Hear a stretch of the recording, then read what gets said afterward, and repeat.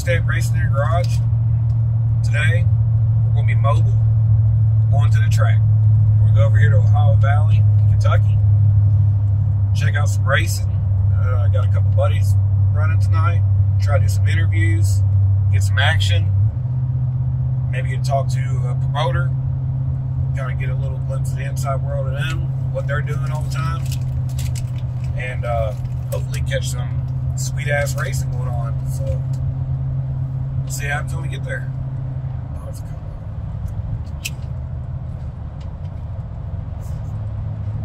And my toolbox just popped open. Damn, it's just a great day. God damn it.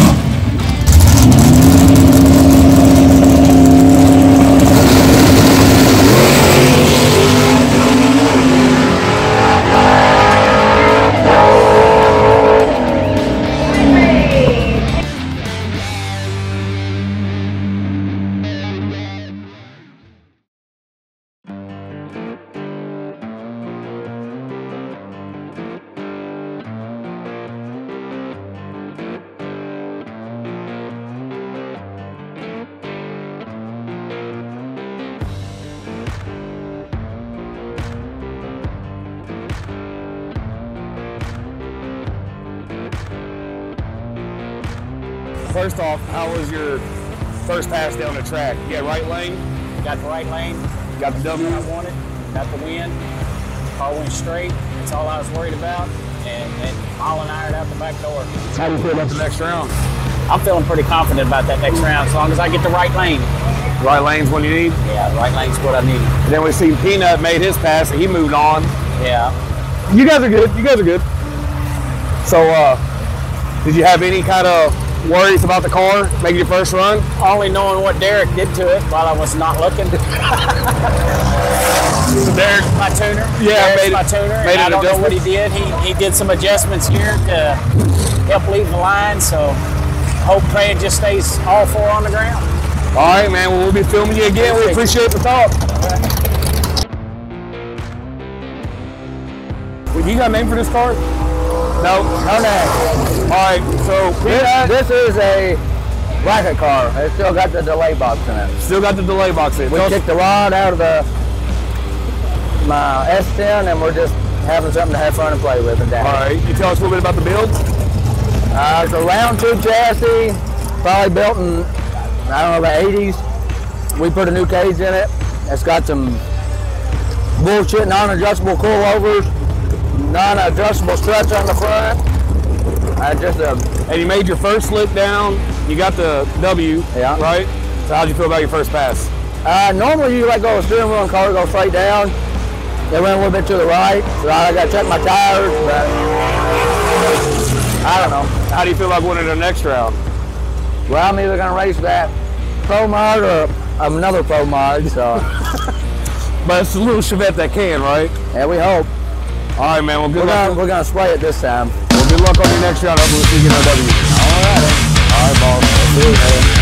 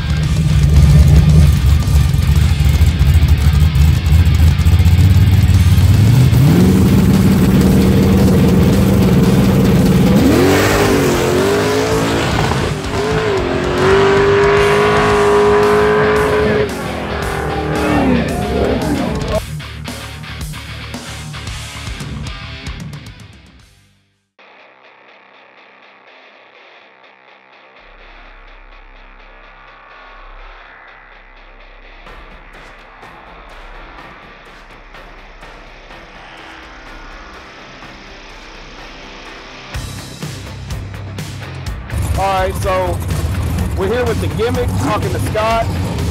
Scotty, right? Scotty runs the gimmick here. Tell us a little bit about the car.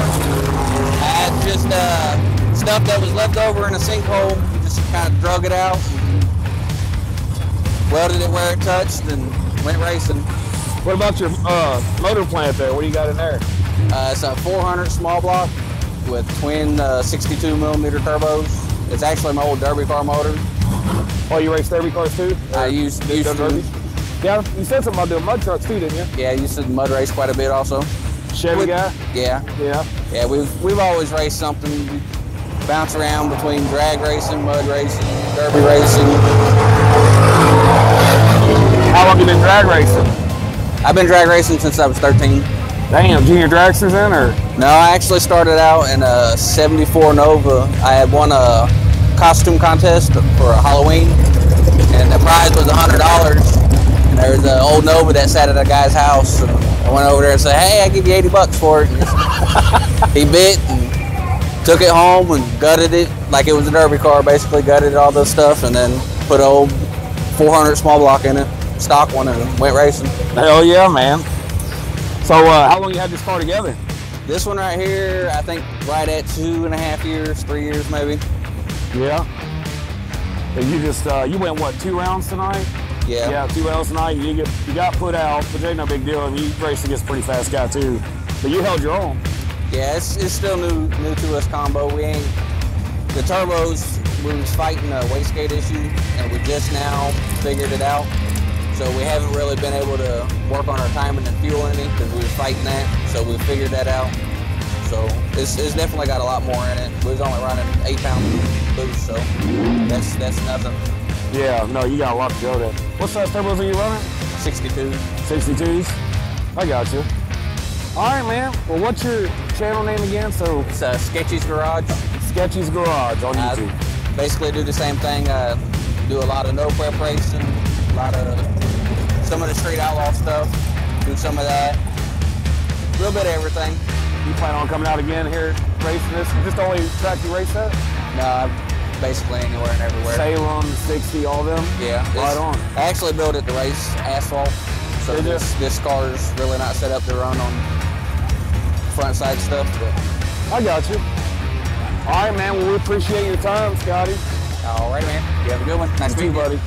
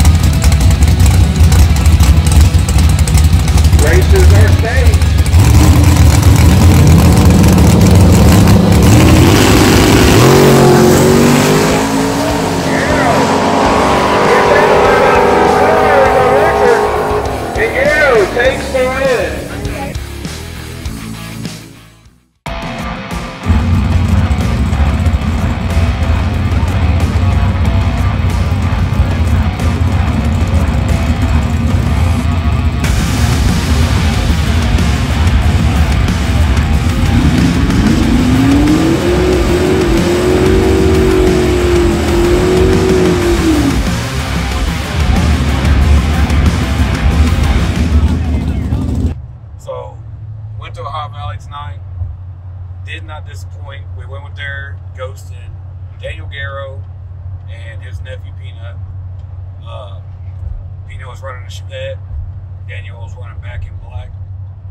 And it did not disappoint one bit because they went, you know, a total of 6 rounds each. Or I'm sorry, 3 rounds each. There's only 6 cars in each class. Which that kind of was iffy, but at the same time, make do with what we got. Daniel went in there. He won every round. He won his first race, got it by one of the finals. And then Peanut, he had to pound a little bit harder at it. He won all 3 of his races.